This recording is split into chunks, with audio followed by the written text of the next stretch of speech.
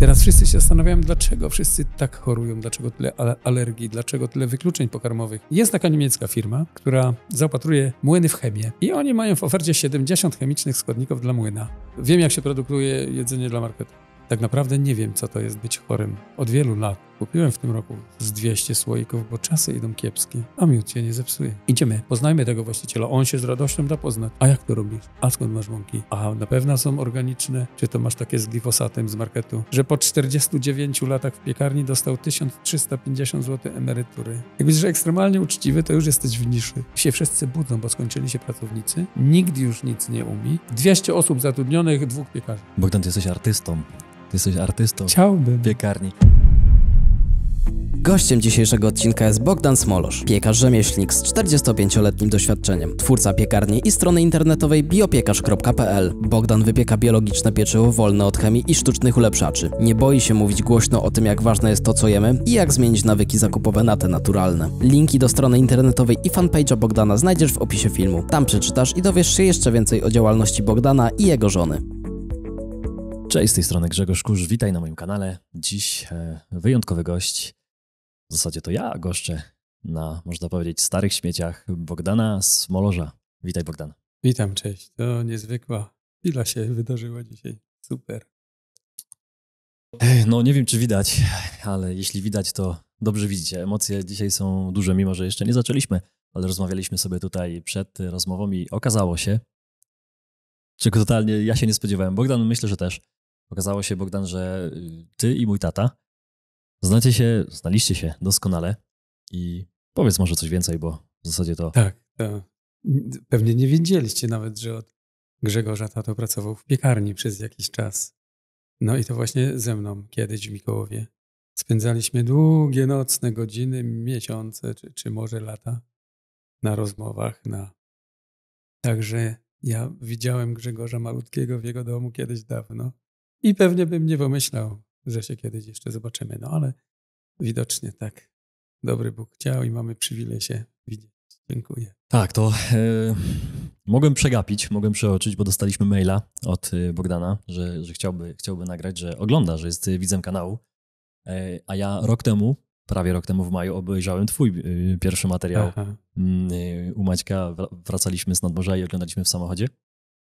I pomyślałem sobie wtedy, że dobrze, jak gdyby Polska miała więcej takich osób i na pewno te osoby gdzieś są, czyli właśnie tacy prawdziwi, to jest na pewno ważne słowo, prawdziwi rzemieślnicy, którzy uczciwą, dobrą pracą dają ludziom wartość i tą wartością w twoim przypadku jest dobry, prawdziwy chleb.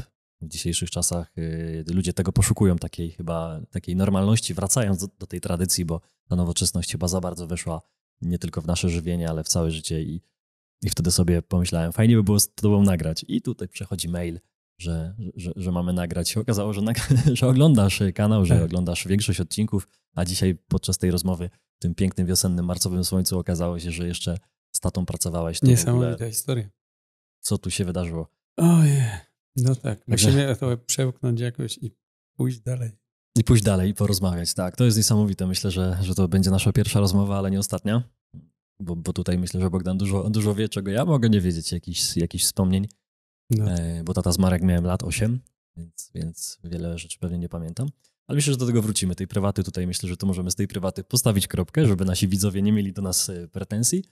A chciałbym z tobą, Bogdan, dzisiaj porozmawiać w tym pięknym miejscu. W miejscu właśnie. Co to za miejsce? Może od tego zacznijmy. To jest miejsce, które już śpi w bezruchu od lat 3. Spędziłem tu kilkadziesiąt lat. To była piekarnia rzemieślnicza w województwie opolskim, gdzie w tradycyjnych warunkach, jeszcze na tradycyjnym węglowym piecu RRK, wypiekaliśmy przez długie lata dla lokalnych mieszkańców pieczywo, które było prawdziwe, a po czasach przemian, kiedy już zostałem piekarzem bio i robiliśmy certyfikowane pieczywo, no to była jedyna taka piekarnia wtedy w Opolskim i jedna z kilku w kraju. No i chcemy przekazać przede wszystkim ludziom to, że dużo możemy opowiadać na temat produktów, ale jest potrzebny i prawdziwy produkt, i prawdziwe wartości, które za tym idą. Sam produkt jest trochę mało, bo produktów na półkach mamy miliony. Ale my opowiadamy o takim współpracy z rzemieślnikami, żeby zadać sobie trud i poznać tego, kto przygotowuje dla nas jedzenie. To jakby najważniejszy szczegół naszej codzienności, że tak jak wiemy, że skąd jest mleko, skąd są warzywa, że to tak naprawdę nie jest wszystko ze sklepu dużego czy sieciowego, ale to gdzieś urosło, to się gdzieś wyhodowało, a chleb się gdzieś upiekł. No i tu jest bardzo dużo cennych rzeczy do przekazania, bo należałoby się natychmiast ludzi obudzić z letargu żywieniowego, w tych kiepskich zachowaniach żywieniowych, jakie są teraz, aby każdego wyratować. Nie każdy chce, ale na pewno wiele osób to zainteresuje i możemy przekazać wiele szczegółów takich, o których nie wiemy, a powinniśmy.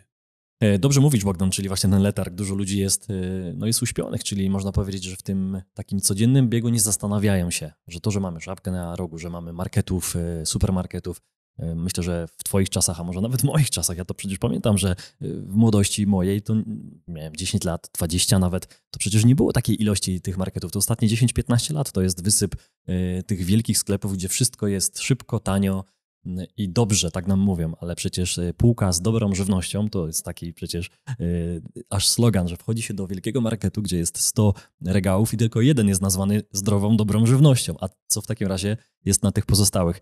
Wiecie, drodzy widzowie, że nagrywamy głównie o inwestycjach i finansach, ale w ostatnim półroczu jest tych odcinków trochę innych więcej. Dzisiaj mam wrażenie, że nagrywamy z tobą, Bogdan, o inwestycji w zdrowie. I jaki powinien być może pierwszy krok, żebyśmy uzdrawiali Polaków? No tak, to jakby kluczowa nasza inwestycja, którą powinniśmy brać pod uwagę. My to zrobiliśmy już w domu z rodziną dawno. My tak naprawdę jemy już właściwie tylko organiczne jedzenie. My jemy wszystko, co potrafimy zidentyfikować, skąd się to wzięło na naszym stole. A że ostatnio mieszkamy już w dużym domu, mamy duży ogród, zasadziłem sad, mamy kilkadziesiąt ogromnych grządek i szklarnię małą i wszystko uprawiamy sami do jedzenia. W Sylwestra zjedliśmy ostatniego swojego pomidora. Ale wrócę się do tego, chciałbym powiedzieć, kiedy się popsuło piekarstwo. No właśnie, to jest ciekawe, bo mówisz, że trzeba teraz naprawiać, a przecież ja pamiętam za mojego młodego czasu i jeszcze jestem młodszy od ciebie, więc to nie było aż tak dawno, że wtedy było dobre jedzenie. To co się stało? Przyszedł rok 90. Przemiany po 89 roku. 90 rok.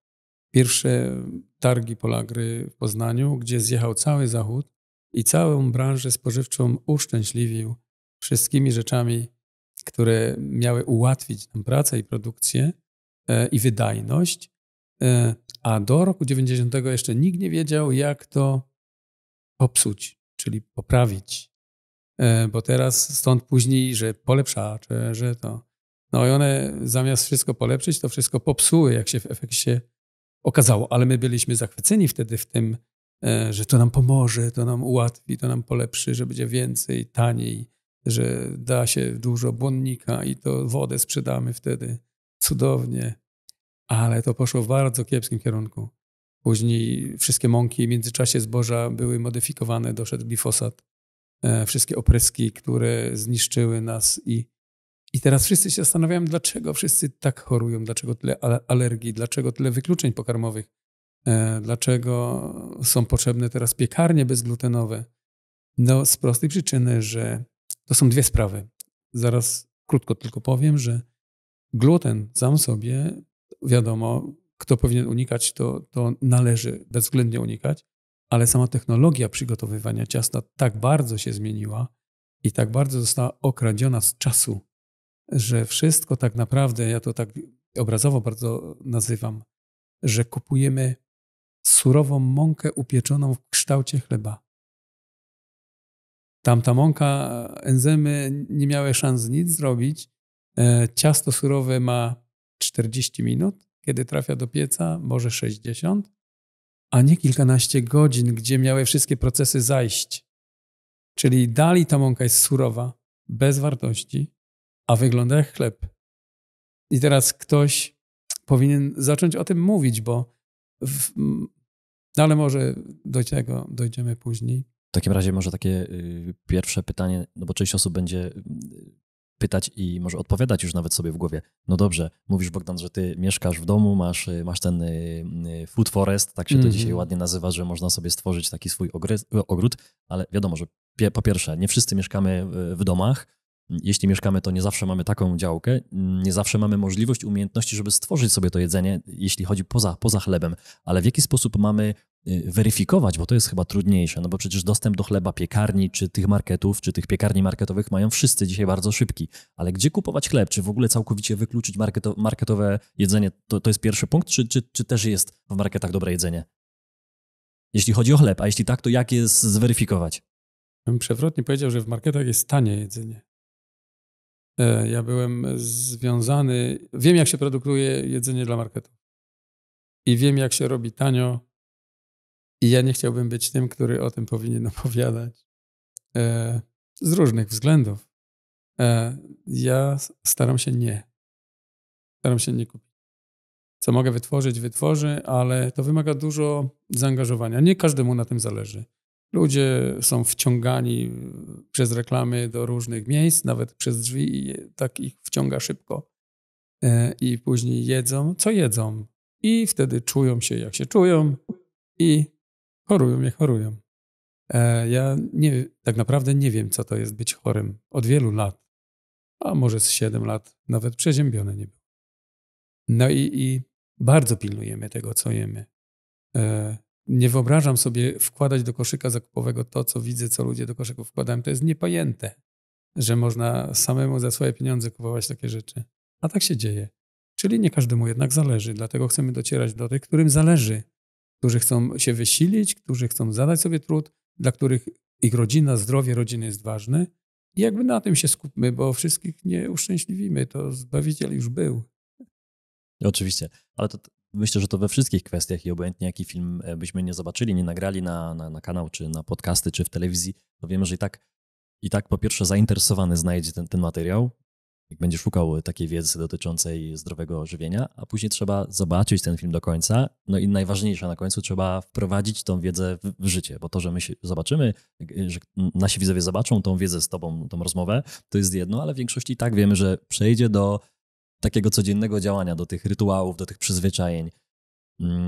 No tak, ale ja powiem, od czego zacząć, żeby tego nie robić tak po omacku, żeby się już po wysłuchaniu już zacząć działać w tym kierunku. Bo wiadomo, że przemiany trwają. Żeby zmienić nasze przyzwyczajenia żywieniowe, które mamy, musimy znaleźć nowe źródło zaopatrzenia.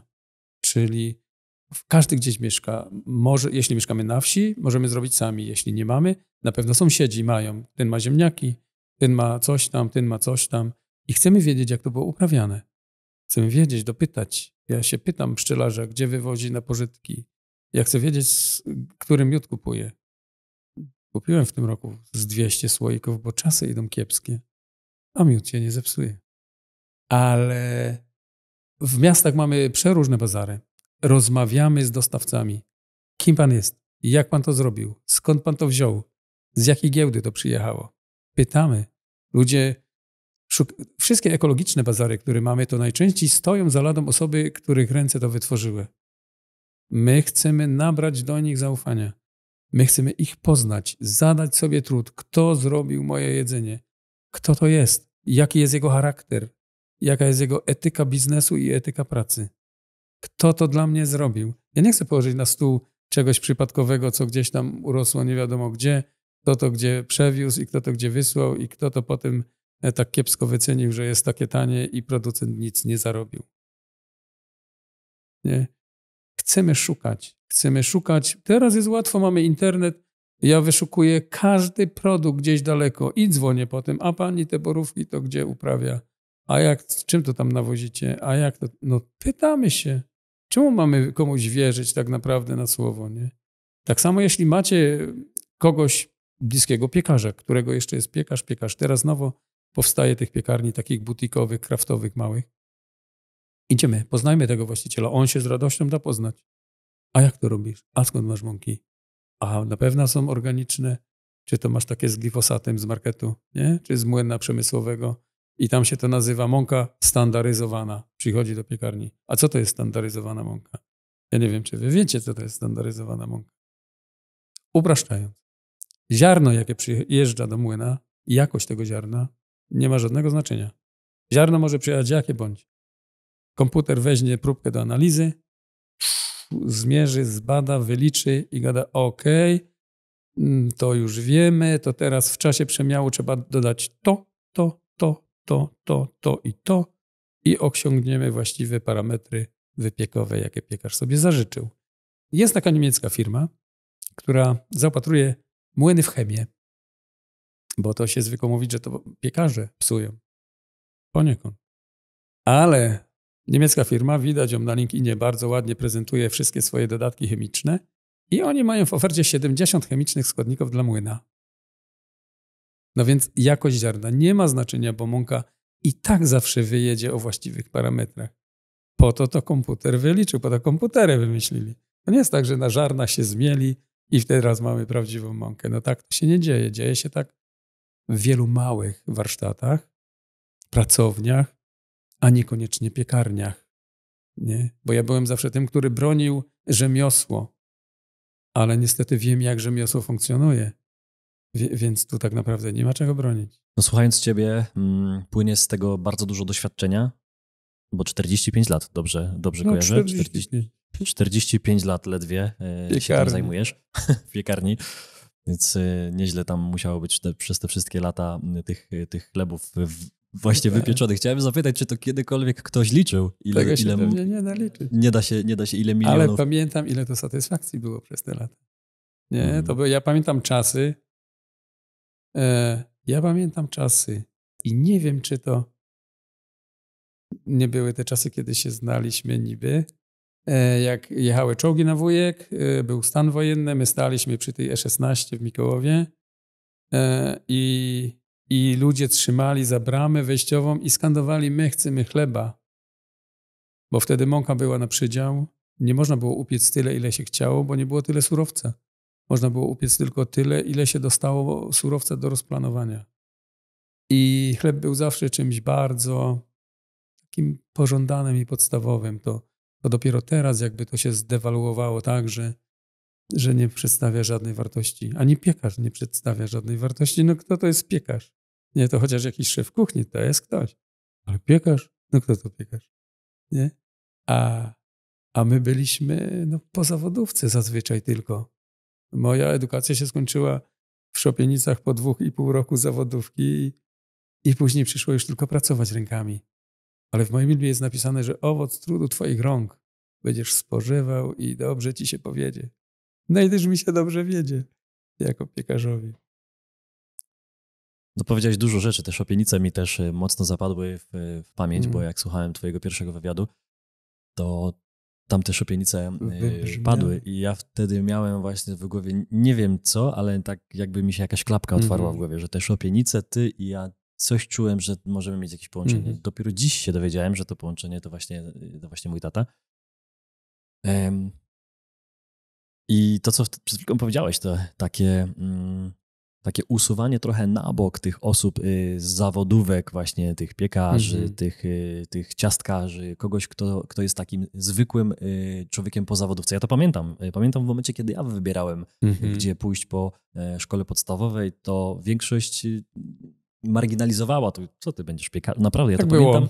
I to wiele lat. Chciałem zapytać, jak ty dzisiaj widzisz właśnie ten rynek, no bo jesteśmy w trudnych czasach. Mówisz, że kupiłeś kilkaset słoików miodu, że te czasy mamy ciekawe, ale na pewno takie niepokojące dla wielu. Ty pamiętasz stan wojenny, więc na pewno też inaczej na to patrzysz. I jak widzisz dzisiaj, czy ludzie się garną do tego zawodu, czy to jest jakaś przyszłość? Tu w tej piekarni wykształciłem kilkanaście osób, jeszcze w poprzedniej też. W sumie tych uczniów miałem może około 50 przez te lata. I uczniów w zawodzie już nie ma od lat. Nikt nie jest gotowy zapłacić 3 latami czasu, żeby stać się tylko piekarzem. Ani to instagramowe za bardzo, chociaż ostatnio trochę. Nie ma na to aplikacji w ogóle. Trzeba się uczyć, myć, rękawy podwinąć, zasuwać. Nieatrakcyjne. Trzeba w nocy robić. Nikomu się nie podoba. Kto lubi teraz pracować? Trzeba robić hajsy. Biznesy trzeba kręcić. A nie pracować rękami. Nie wiem, dlaczego to się tak spadło na dno, ale ja chcę być tym, który młodzież chce uczyć. Ja mam przygotowany taką rozmowę na jeden taki odcinek, którego tytuł by brzmiał jak zmonetyzować na koniec drogi zawodowej zdobyte doświadczenie i wiedzę. Żeby to się nie skończyło tak, jak ja tu rozmawiałem przedwczoraj z piekarzem z następnej miejscowości, że po 49 latach w piekarni dostał 1350 zł emerytury. I mówię do niego, mam nadzieję, pozdrawiam panie Janku, że pan dużo zarobił wcześniej i odłożył. On mówi, nie. No i przerobił 50 lat. I teraz ktoś mu chce dać 1300 zł, a składek zapłacił setki tysięcy. No i co teraz na to? I to mnie uczy, że tak nie wolno, że tak nie trzeba. I chcemy nauczyć młodych ludzi, że to jednak może być atrakcyjne, jeśli staniemy się kimś zupełnie innym. Kto to jest inny ktoś w branży pracy rękami? No inny zupełnie jest ten, kto jest niszowy, a nisza polega już tylko na tym, to już wspominałem, że wystarczy być ekstremalnie uczciwym w tym, co się robi. Bo tak już nikt nie robi. Jak będziesz ekstremalnie uczciwy, to już jesteś w niszy. Bo to wszystko się zmienia. Ja moim takim fajnym, do książek bym trochę nawiązał. Moja ulubiona, która zmieniła moje postrzeganie jakiś czas, parę lat temu.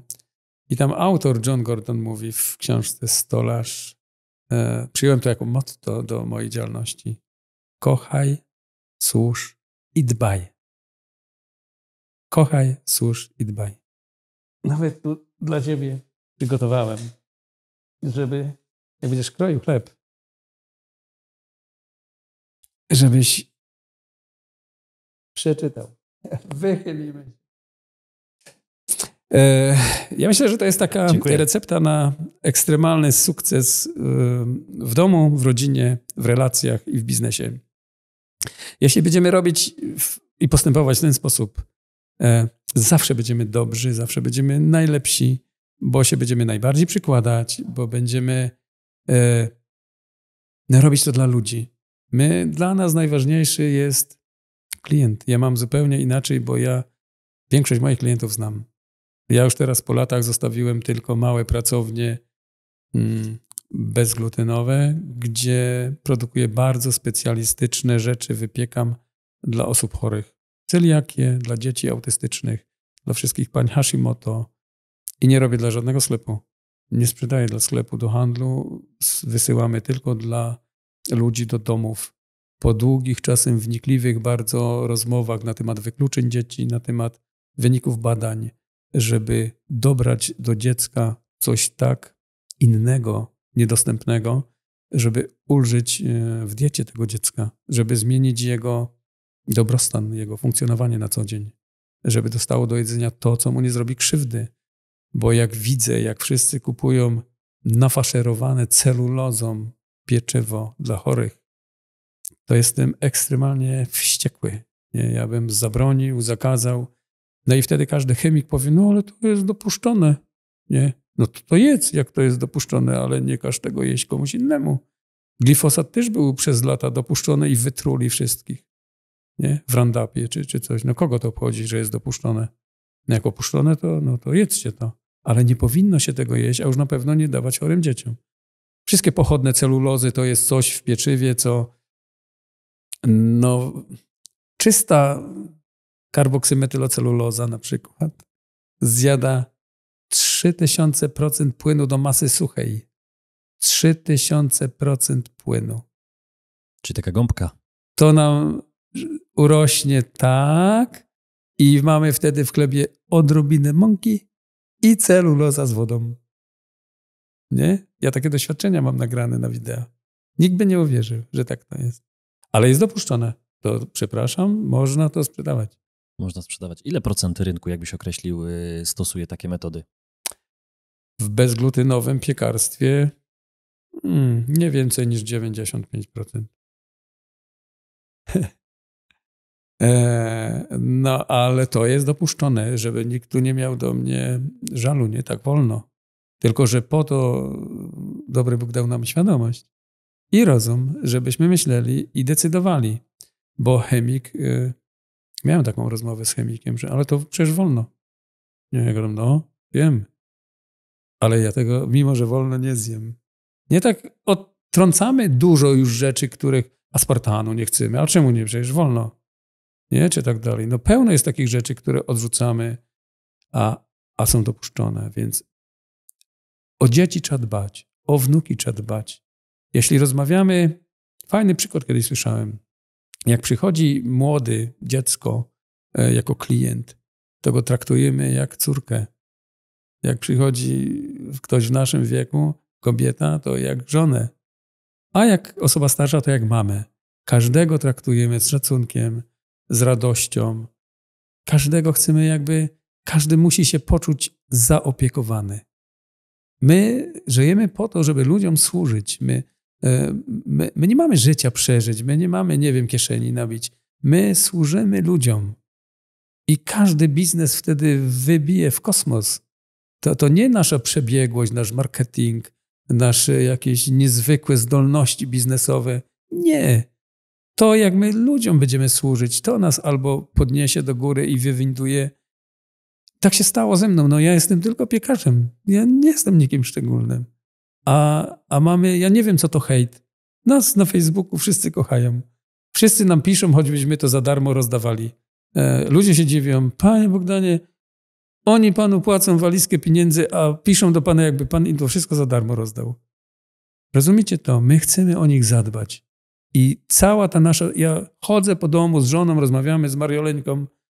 Co my możemy jeszcze dla tych ludzi zrobić? Jak my to możemy zrobić lepiej? Co powinniśmy zmienić? Jak to usprawnić? Jak ten produkt poprawić? To mam rozpisane wszystko, co jeszcze mogę zrobić do przodu lepiej. No i potem my mamy same takie fajne relacje. To jest... Mi wysyłają dzieci laurki. Mamy zdjęcia, wysyłają. Jak te dzieci przygotowują te pieczywo, pakują, kroją, chowają. Nie wiem, czy tak ktoś do piekarza wysyła takie. Nie wiem. Jesteśmy w tym szczęśliwi.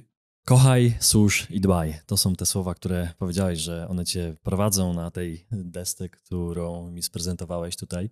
Jest to właśnie wygrawerowane i może nawet dzisiaj będę chleb sobie tam na niej kroił. Chociaż nie mam takiego jeszcze dobrego. Jest dobry, ale nie taki. No i chciałbym właśnie, no tutaj bym się z tym zgodził, bo często dzisiaj nie tylko młodzi ludzie, ale ci, którzy otwierają biznes, pytają się, jak zdobyć klientów, jak zdobyć właśnie klientów.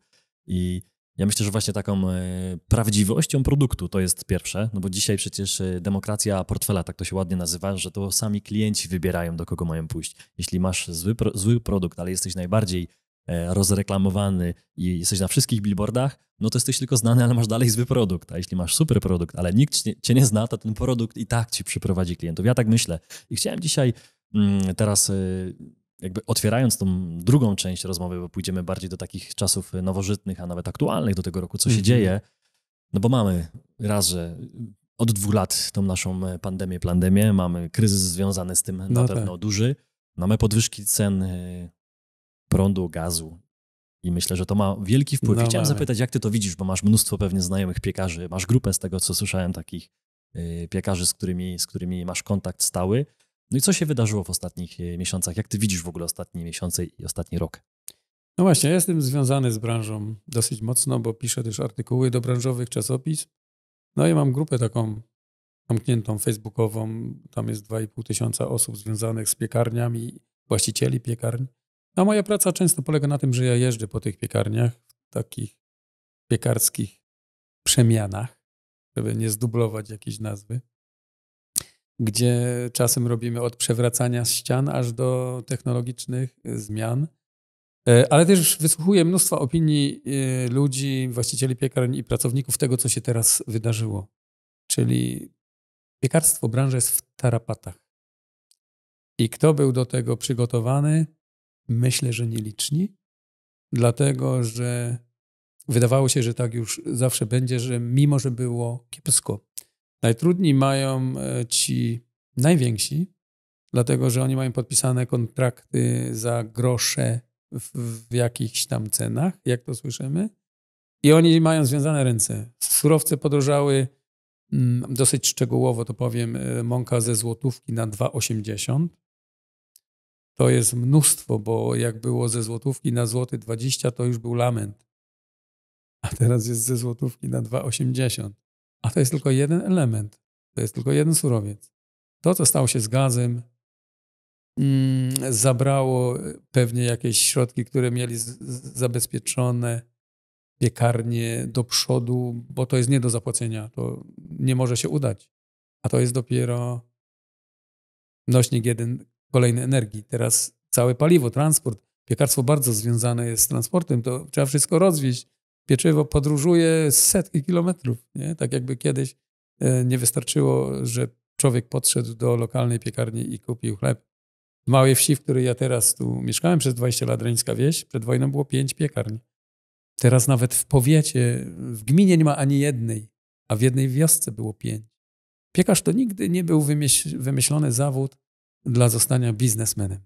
Piekarz to był ktoś, kto służył lokalnej społeczności, dostatnio żył, się kłaniali wszyscy piekarzowi, pani piekarzowej.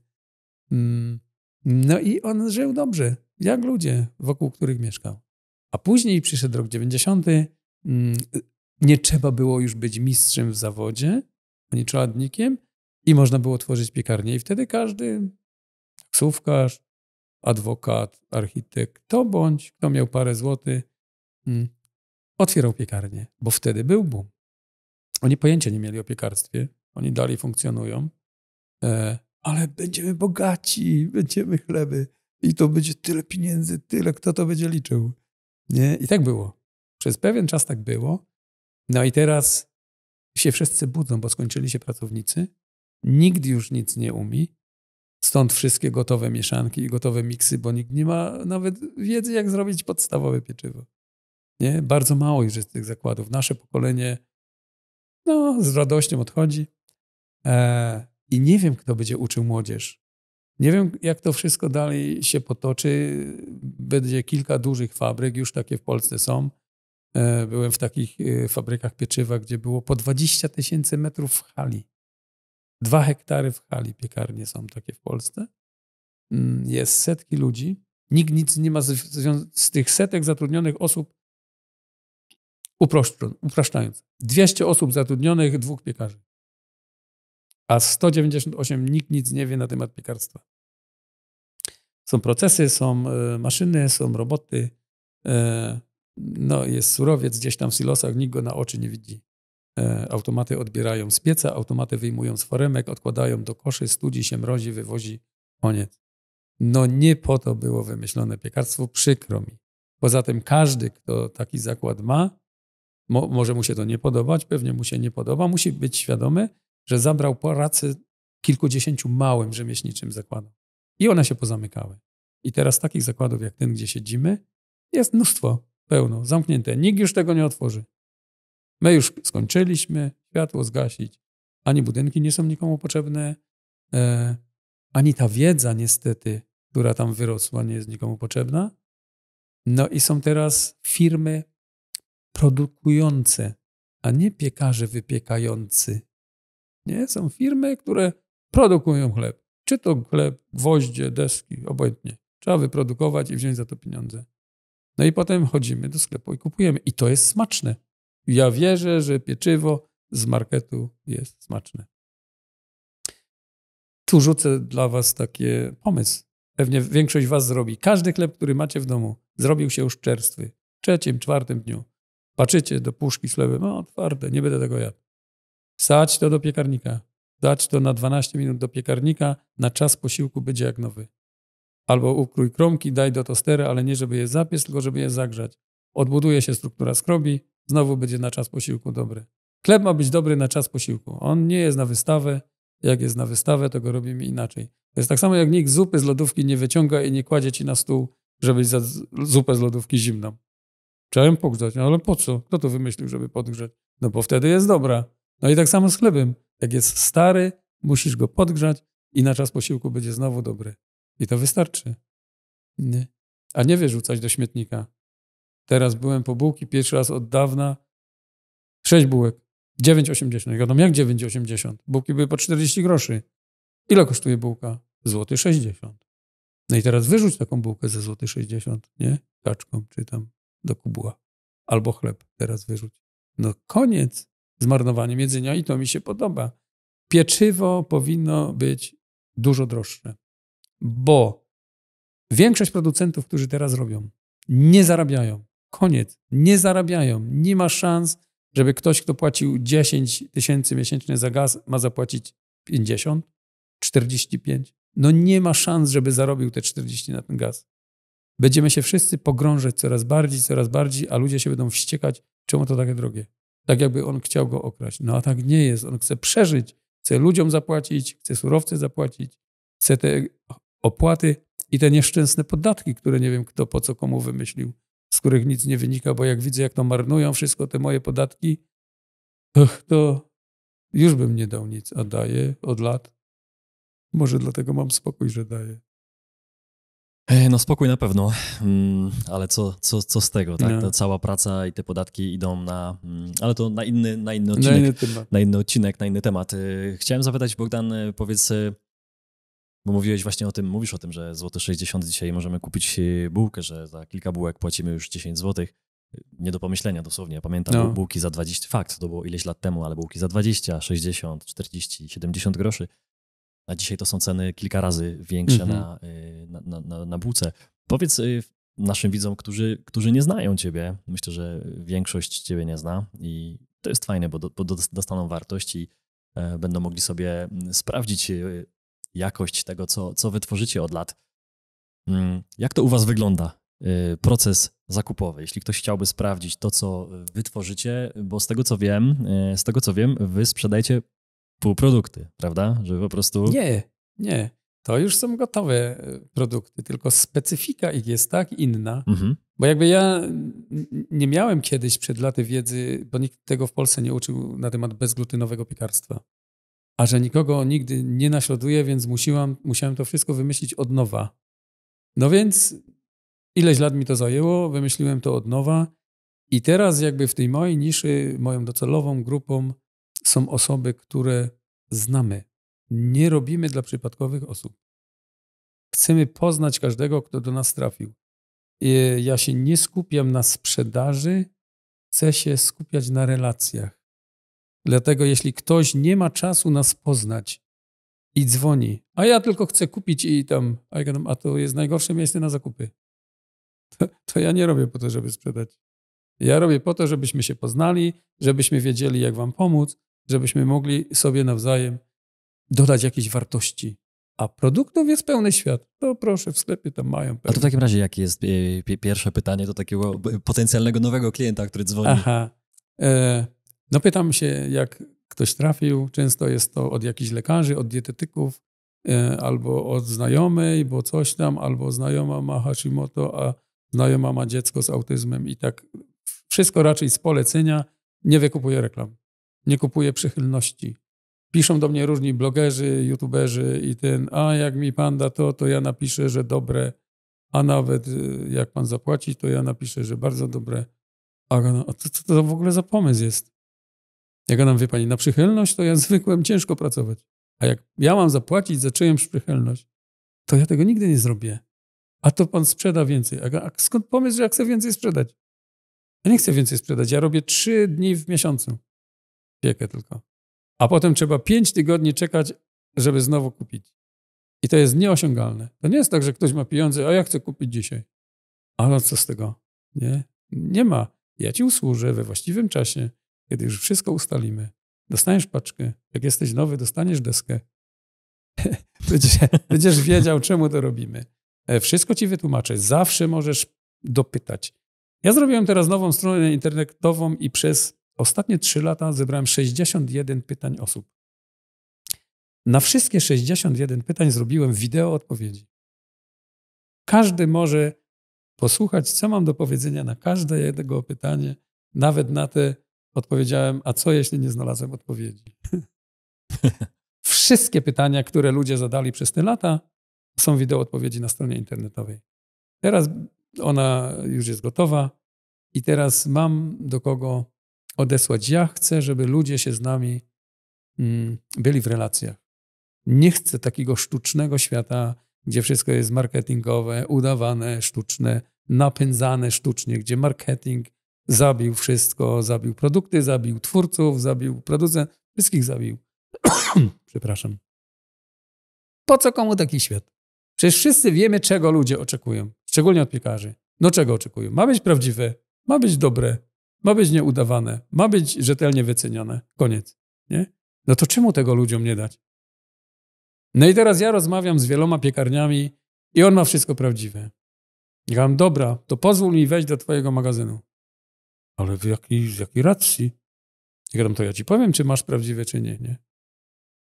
Bo każdy ma całe magazyny workami zapakowane z miksami i z polepszaczami i z tym. I mimo, że jest mały, ale tam już też nie ma fachowców, nie? I stąd te piekarskie przemiany, gdzie staram się jechać i uczyć ludzi, może nie tyle technologii, ale inspirować ich do bycia twórcą. Rozumiesz? W piekarstwie jest jeszcze tyle do odkrycia, że my chcemy tworzyć. Teraz jest najlepszy czas od zawsze. Mamy wszystkie składniki na wyciągnięcie ręki. Mamy z całego świata wszystko, klikniemy Enter i spływają nam, nie wiem, mąka z baobabu, czy coś tam z pestek rokitnika. Ja to wszystko mam na miejscu. 35 gatunków bezglutenowych mąk, tak wymyślnych, że większość piekarzy o tym na oczy nie słyszało. No i wtedy można tworzyć, nie? Ja idę i piszę recepturę na takiej tablicy mam i piszę to jak nuty.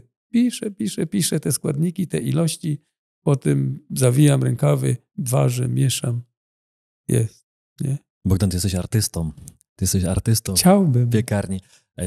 Tu mi się nasuwa takie jedno pytanie, bo ja jestem przedsiębiorcą już dosyć trochę, bo od 2009 roku zrobiłem chyba wszystkie możliwe błędy, łącznie z bankructwem, z długami i tak dalej. I to mówię do przedsiębiorców prawdziwych, którzy zbankrutowali, mieli problemy z ZUS-em, ze skarbówką, zakładali inne konta, kombinowali, żeby tylko przeżyć. Więc ja to wszystko znam. Więc jak się takie przygody ma po drodze, no to chce się zarabiać, żeby się odkuć. No to jest normalne, tak? Ma się jakieś długi, chce się zarabiać. No i ty ciągle mówisz, i to mi się bardzo podoba, że ty odsyłasz, tak mówiąc kolokwialnie, na drzewo tych klientów, którzy chcą do ciebie przyjść i kupić jak najszybciej i cię nie poznać. Skąd to się wzięło, że ty właśnie tworzysz taką firmę, których nie interesują wszyscy klienci? Oczywiście ja tam słyszałem, że jakby pomoc tym osobom chorym, które nie wiedzą, gdzie kupić, i to jest jedno, ale nie wiem, czy spotkałeś kogoś po drodze, gdzie była ta przemiana? Czy ty zawsze byłeś takim człowiekiem, który ma właśnie tą dobroć i pomoc innym? No to jakby się wpisuje w nasze rzemiosło. To trzeba by w ogóle mówić na temat rzemiosła i jak kiedyś funkcjonowali rzemieślnicy, nie biznesmeni. To jest zupełnie inny rodzaj ludzi. Był przynajmniej. I jak teraz do tego wrócić? Jak młodzież zachęcić do tego, żeby stać się no właśnie twórcą, żeby stać się kimś, kto jest inny niż reszta. Nie chcemy takiej zwykłości i takiego czegoś byle jakiego, żeby tylko było, nie?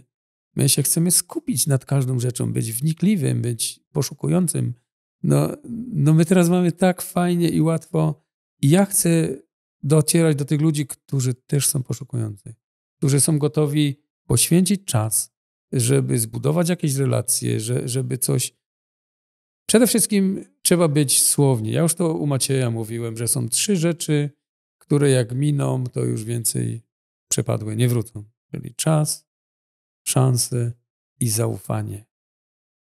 Jeśli stracimy zaufanie, jeśli klienci obserwując nas latami, przedsiębiorców, którzy pracujemy lat naście, dziesięć, i jeśli ja nikogo nie zawiodę przez lat 20 albo 30, no to tworzy charakter. I teraz to jest tak, jak kiedyś przyznawało się dawno kredyty na podstawie nie zabezpieczenia, tylko na podstawie charakteru tego człowieka. Nie słyszałem o tym. Tak było w Stanach. Przyglądali się, lokalny bankier się przyglądał przedsiębiorcy, jaki jest jego charakter, a nie jakie jest jego zabezpieczenie. Bo tylko ludzie z charakterem są gotowi iść dalej i nie oszukać nikogo, nie wydymać nikogo, nie zabrać mu jego nienależnych środków, rzeczy. No przecież to na inny odcinek oczywiście, jak teraz funkcjonuje biznes, bo wszyscy doświadczyliśmy jakiś tego, że ktoś nas nabrał, oszukał, wykorzystał. No ale tak jest. Ale czemu tak jest? I czy na pewno tak musi być? Czy my, tworząc młodzi ludzie od nowa biznes, czemu musimy robić te wszystkie same błędy, nie? Czemu wszyscy słuchają tysięcy YouTube'owych odcinków, a mało kto jest gotowy choć ułamkową wiedzę z tego wprowadzić do własnego życia?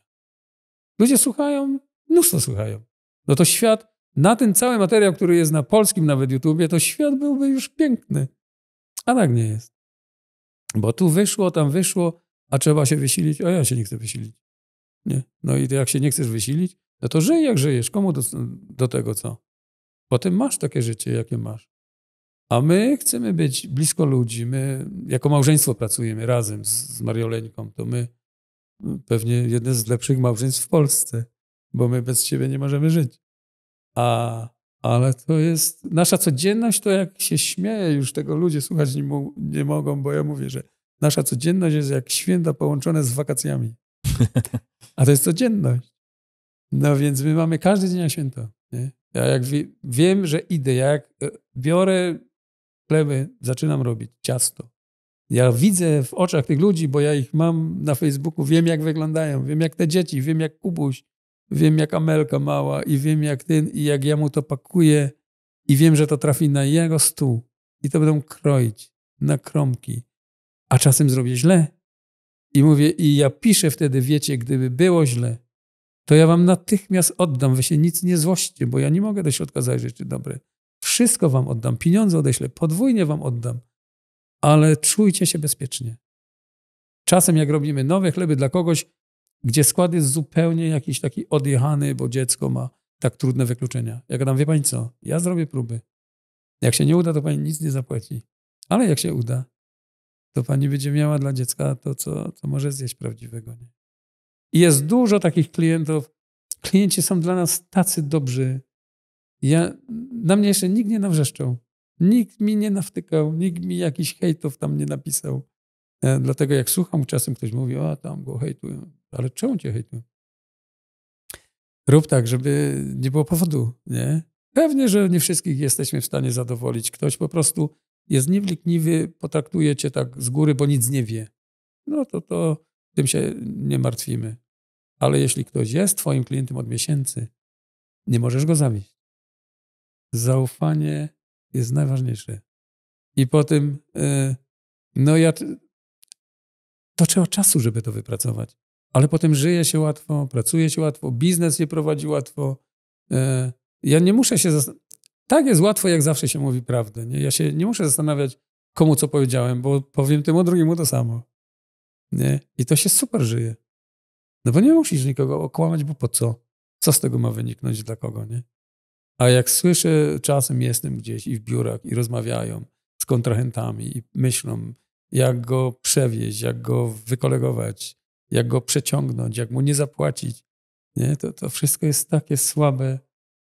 I potem się ludzie dziwią, że im biznesy się sypią. Mi się nie sypią. Ja się mam dobrze. Przez lata wypracowało się wystarczająco tyle, że niczego nam dawno, pamiętam, głodni nie byliśmy. W ciepłym śpimy, suchym. Ekstra. A bogaci nie będziemy, bo i po co?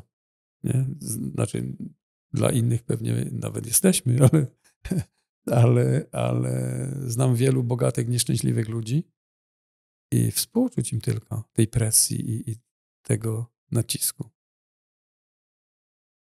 No dobre słowa, mówisz ważne słowa. Jak ciebie słucham i na ciebie patrzę, to myślę sobie, że mógłbyś być, że chyba jesteś dla wielu osób, które do tej pory cię już poznały i cię słuchają, to jesteś taką drogą nie tylko w kwestii, mówiłeś, takiej drogi z żoną, czyli takiego małżeństwa, gdzie też mi dzisiaj pokazałeś, że na jednym z kanałów jak się nazywa kanał? Korgoświatek. Tak. Nasi przyjaciele. Tak, piękny dokładnie. Kanał dla małżeństw. Korgoświatek. Nie wiedziałem o tym kanale, a znam w ogóle twórców. Też się okazało, świat jest super mały i tam z żoną macie wspólny odcinek, więc to jest pierwszy. Druga kwestia takich zasad, bym powiedział, dekalogu biznesowego, bo mówisz naprawdę podstawowe rzeczy, o których świat już niestety zapomina często. Dlatego tak... No zapomina i dlatego potem ludzie wpadają w tarapaty, nie? Badamy swoje motywacje przede wszystkim. Dlaczego robimy te biznesy? Dlaczego? Co nas do tego motywuje? Bo jeśli jest to chęć zarobienia lepiej niż zawsze, lepiej niż inni, to motywacje są kiepskie. W mojej Biblii jest napisane: każdy, kto chce być bogaty, wpada w przeróżne sidła. Każdy, kto chce być bogaty, wpada w przeróżne sidła. I potem obserwuję te biznesy znajomych i widzę te sidła. Pełno sideł. W to wpadł, w tamto wpadł. Każdy wpadł. I cały usidlony w różne trudy. I nie wie, czy wskoczyć do Wisły, czy do Odry, czy gdzieś uciec, czy co, czy do lasu. W sidła. Bo motywacja biznesu była kiepska. Nie? Ale to inne odcinki. Jak mnie jeszcze kiedyś będziesz miał cierpliwość, słuchaj. Ale jeszcze nie mówiliśmy o jednej rzeczy. Ja jeszcze chciałem, wracając do tego, gdzie my mamy robić nasze zakupy. Bardzo ważne pytanie. Właśnie miałem je zadać teraz. Żeby to wybrzmiało. Tak. 8 lat temu na Śląsku w Mikołowie nie było jeszcze wtedy wiele miejsc z organicznym jedzeniem. Zorganizowałem bazar taki w hali Eko-Bioorganik Centrum. I to miało być dla lokalnej społeczności ludzi ze Śląska. No i się okazało, że tam przyjeżdża 1000 osób około w soboty na bazar. I wszyscy ludzie przyjeżdżają i tam są wystawcy. I tam spotkacie ludzi, gdzie za ladą stoi ten, kto to rękami wytworzył, kto to rękami na kolanach uprawiał, kto to rękami wyhodował. Są ekologiczne delikatesy, jest piekarz taki fajny, chlebio z ekologicznym pieczywem glutenowym. No i prowadzi to teraz moja siostra, bo my się wyprowadziliśmy na Mazury, więc 3 lata temu oddałem to gotowe siostrze. Siostra to tam doskonale prowadzi. Sonię pozdrawiam. Ale to jest doskonałe miejsce na zakupy. I tam jest cały tydzień czynne tylko delikatesy, ale w soboty jest bardzo relacyjny targ. Że tam są ludzie, z którymi rozmawiamy, których opowieści słuchamy, które każdy powinien tam być każdą sobotę. To jest miejsce, ja go teraz nie mam, bo mieszkam daleko, ale ja teraz byłem chwilę na Śląsku, to pojechałem na zakupy do siostry, bo tam są rzeczy, których nigdzie nie dostanę. I takich miejsc w każdym mieście wyszukujemy. Naprawdę szukajmy tego, co jemy. Dbajmy o siebie. Szukajmy prawdziwego jedzenia. Dopytujmy, bądźmy wnikliwi. Jest internet, są różni ludzie fajni. Jest doskonały taki kanał hipoalergiczni. Tam jest mnóstwo wiedzy, mnóstwo. Taka pani Żaneta fajna to prowadzi. Hipoalergiczni, polecam. No a u nas jakby trzeba bezglutenowe pieczywo. Teraz jeszcze jest biopiekarz.pl, ale to już będzie niedługo. Później będzie glutenfreebakery.pl. Nowa strona. No i jeszcze trwają teraz zamówienia. I zamówienia są raz w miesiącu. Zawsze u góry w pasku piszę, do kiedy zamówienia, kiedy wysyłka, żeby było jasne. Ale dzwońcie do mnie, ja odpowiem, odbiorę każdy telefon i odpowiem na każde pytanie. Ja jestem po to, żeby być służącym, nie? Żeby być gotowym odpowiedzieć. Na stronie internetowej jest do mnie bezpośrednio telefon i do żony mojej Marioleńki jest telefon i my się nie ukrywamy, nie musimy się uciekać przed ludźmi ani przed komornikami. My tam wszystko wam powiemy, co trzeba zrobić, żeby zacząć inaczej się cieszyć życiem. I co tu więcej powiedzieć? Myślę, że piękna rozmowa z pięknym człowiekiem, który myślę, że jest szczęśliwy, spokojny i zrobił dużo dobrego dla świata, nie tylko dobrego chleba. Pod spodem będziecie mieli adres, jakbyście jakimś przypadkiem mieli pomysł, żeby sprawdzić, co dobrego robicie tam u siebie w tej piekarni. Zaczepcie mnie. Wytłumaczymy się ze swojej nadziei. Tak. Bogdan, bardzo, bardzo ci dziękuję. To była dla mnie wyjątkowa rozmowa, jak wiesz. Jak nie wiecie, bo oglądacie od końca, to wróćcie do początku, to się dowiecie, dlaczego to była dla mnie wyjątkowa rozmowa. Więc ja jestem zupełnie dzisiaj w jakimś innym świecie. Jak tu głupotę gadałem, to wybaczcie. Ale przede wszystkim rozmawiał dzisiaj i odpowiadał Bogdan. Dziękuję ci bardzo. Cieszę się, bardzo dziękuję, ale nie ukrywam, że mam nadzieję na więcej. Także może się jeszcze kiedyś spotkamy. Taką też mam nadzieję. Dziękuję ci. Dziękuję państwu. Do zobaczenia. Cześć. Dziękujemy za obejrzenie tego odcinka. Jeśli ci się spodobał, nie zapomnij zostawić łapki w górę i subskrypcji, aby nie ominęły cię nowe filmy. Sprawdź również pozostałe odcinki na kanale lub słuchaj ich w formie podcastu. Do usłyszenia.